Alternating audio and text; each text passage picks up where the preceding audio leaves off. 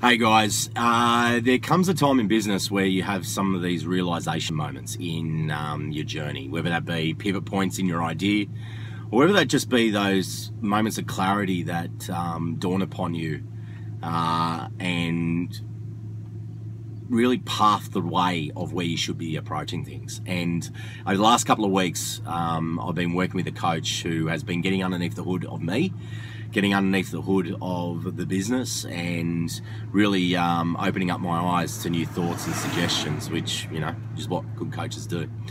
And this week has been definitely one of those sort of weeks where I've had that realization moment, that clarity. And it's come down to a simple fact that the brand that I'm wanting to create in FunLocker and its brand persona are elements that I'm not living in my day-to-day routine. And it's really shocked me to think, how can I build this brand if I'm not living the brand? If I'm not living what this brand is all about? And it's sort of these moments where you realize that your energy levels and all that type of stuff are probably not where they need to be to attract investors or do whatever is required. And,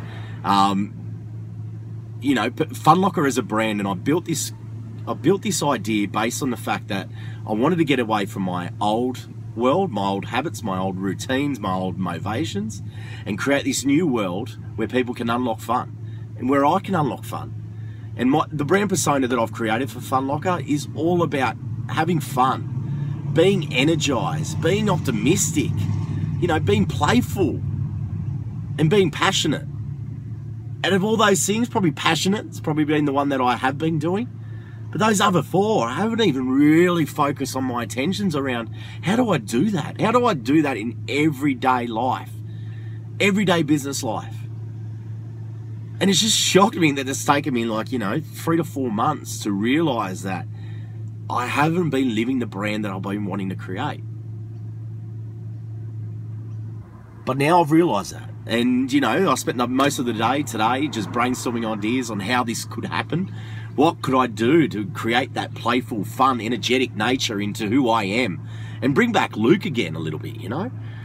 It's some of those times where you just need to stop, look underneath the hood, find out what the real causes are, and just start doing. It's time to have fun again.